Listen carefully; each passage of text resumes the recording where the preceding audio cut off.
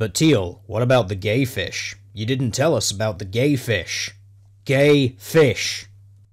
Gay fish. Well, okay then, let's talk about the gay fish. Homosexual behavior is a very interesting beast, especially when it comes to the view of evolution. After all, what is the evolutionary advantage of being homosexual? You're not going to pass on your genes, ergo your genetic line dies. This is of no benefit to your genes that want to reproduce themselves. And yet, same-sex sexual behavior is something which can be viewed all throughout the animal kingdom. Now, you would have thought that if homosexuality had absolutely no benefit whatsoever and was in fact entirely detrimental to genes reproducing themselves, that this behavior would not exist. And this has led to numerous hypotheses, various ideas that attempt to explain how or why this behavior may continue to exist. For some explanations, it's simply down to social bonding, that the pleasurable experience that is sexual stimulation, that may simply be there as a means of strengthening social bonds. In other circumstances and species, it's hypothesized that it may be a form of social dominance. It could also work as a form of sexual practice for when those animals come of age and finally attract a mate for real. There's also some very interesting cases, such as in certain insect species, where males can indirectly inseminate females via forcefully mating with other males. In essence, the dominant male replaces the submissive male's sperm with his own. And in other cases, it may simply be that alleles that promote same-sex sexual behavior in one sex of a species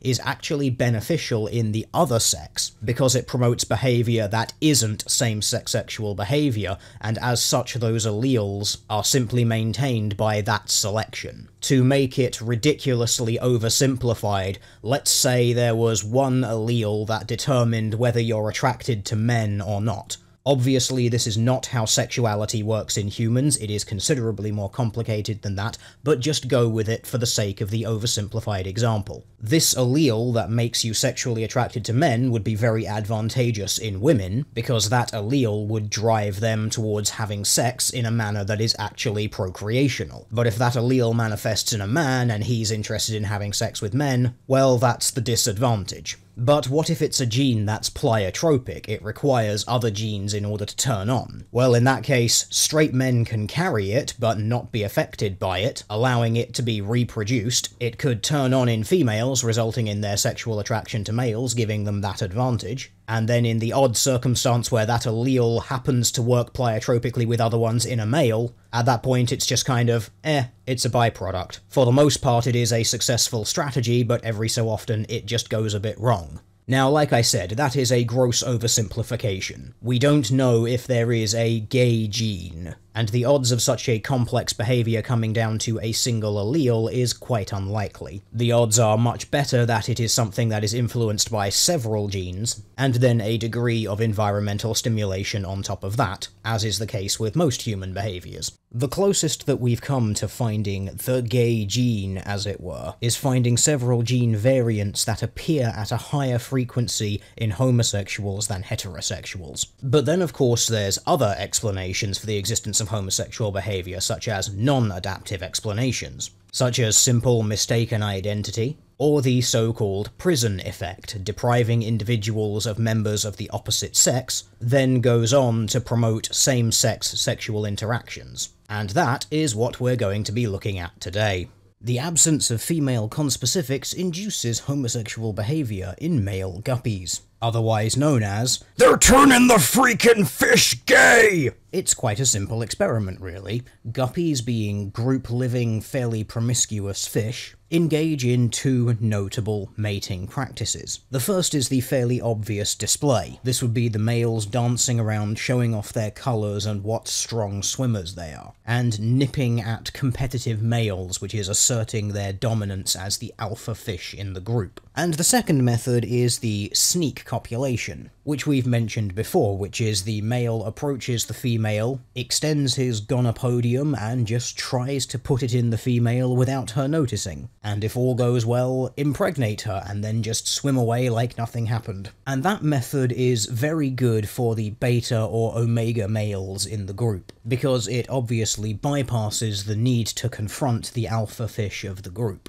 a confrontation that they would surely lose. And intrasexual competition in Guppies, that is male-male competition or female-female competition, takes place in various forms, some of which can include forced homosexual mounting, which tends to take place in these up-close display dances. And this experiment looks at the rate of these displays in either mixed groups of Guppies or non-mixed groups of Guppies. So for this, they're established as groups of 10 individuals, either 5 males and 5 females, or 10 males. They were all reared in juvenile tanks, and none of them had sexually reproduced before the experiment. Once the groups were established, they were left for 35 to 38 days, during which the young fish were able to fully mature, and then over the next 10 weeks they were monitored, and the number of displays were counted. The individuals in these tanks would then be put into free swim tests. This was basically taking them out of their established tanks, putting them into new tanks with new unfamiliar fish, and seeing if they would display to them, or attempt sneak copulations. After doing this for a number of weeks, they reversed the housing. That is, half of the single-sex treatment males were put into mixed-sex tanks, and half of the mixed-sex tanks were put into single-sex tanks. And then the displaying frequencies and sneak copulation attempts were measured using the same methodology as the previous. The results very much speak for themselves. Males that were kept in single-sex tanks developed more male-directed displays than did the males maintained in a mixed-sex environment. Most interestingly, this homosexual display tendency was maintained even when there were females present later on in the experimentation. There are of course several potential explanations for this pattern of sexual behaviour. The first is that the single-sex treatment subjects persisted in male-directed behaviour even into Phase 2 was simply that they still had access to other male fish, and that they were male fish that they were familiar with, as opposed to the female fish who were new. So there's a possibility that a degree of familiarity may be biasing the fish. Further to this, female guppies tend to be larger than male guppies, and as such the researchers have hypothesized that there may have been some degree of fear response from the males encountering these females for the first time, simply seeing them as larger guppies that would therefore potentially be a threat to them. And even further to that is that they may simply have not recognized the female guppies as being a fish that they could actually engage in courtship with, their only sexual encounters up until that point obviously coming from other males. What is clear, however, is that the early environment that these fish were kept in has had a knock-on effect on their sexual interactions later down the line. Another fish that periodically exhibits homosexual behaviour is a close relative of the guppy, known as the molly, but they do so for a very different reason. There's an interesting phenomenon that a lot of animals engage in, human beings included, known as mate poaching. It's a form of mate choice copying. And basically what it is participant 1 sees participant 2 engaging in some sort of mating ritual or displaying behaviour that is successful towards participant 3, and thus participant 1 sees participant 2 and thinks, they must have something really good going for them if that other participant has willingly said yes to them. So I am also going to say yes.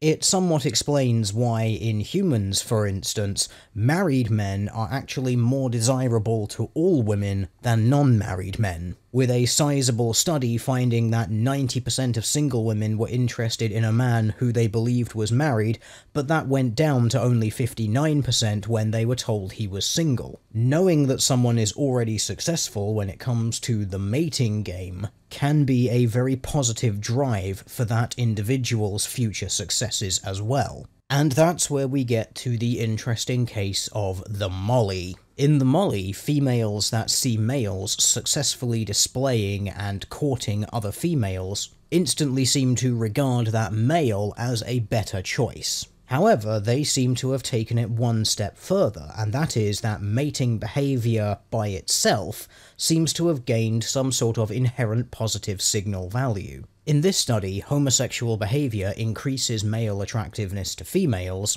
There was an interesting test done where female mollies were initially shown videos of males. Some had their colours subdued by 50%, others had their colours increased by 50%. And perhaps rather unsurprisingly, the females preferred to associate more with the more colourful male. And this makes sense. The coloration of mollies is somewhat an indicator of their physical health. So it makes sense that the females would see these brighter coloured mollies and think, wow, that one must be really fit and healthy, I'm gonna go have his babies. And this pattern formed the control for later experimentation. In the second part of that test, the females were randomly assigned to one of 3 different treatments for a period of 10 minutes.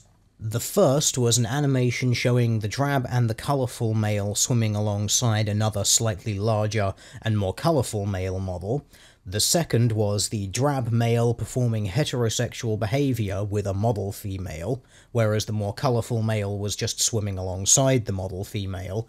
Or 3, the drab male performing homosexual behaviour with the model male, and the more colourful male swimming alongside the model male. So basically what we're doing here is seeing whether or not we can boost up the drab male, the guy who is half as colourful as his rival. And the results are quite spectacular. After watching these video displays and then being once again offered the choice between the big bold 50% colour enhanced male or the drab boring 50% less colourful male, the results are quite spectacular.